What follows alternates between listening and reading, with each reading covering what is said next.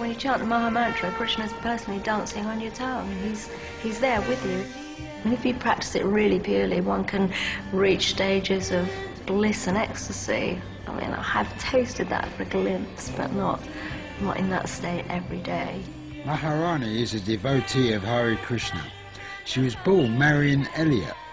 You might remember her other incarnation. I think after I saw that UFO, that I did have slightly different questions to ask. Maybe there's something more to life that I should find out about. Poly split the Spex in '81 and joined the Hare Krishna movement.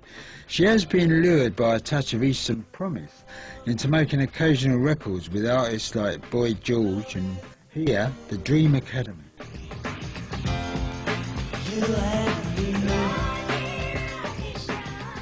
It's always flattering to be asked to do other things with other people, and if I think that they're cool, I'll do it if I like what they do.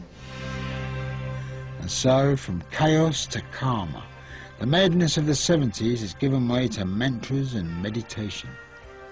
I'm not too stressed out about anything too much materially. It's like I'm not going to spend my whole life striving for things that are very difficult to obtain, when I might as well try and obtain something spiritual which I can take with me to my next birth.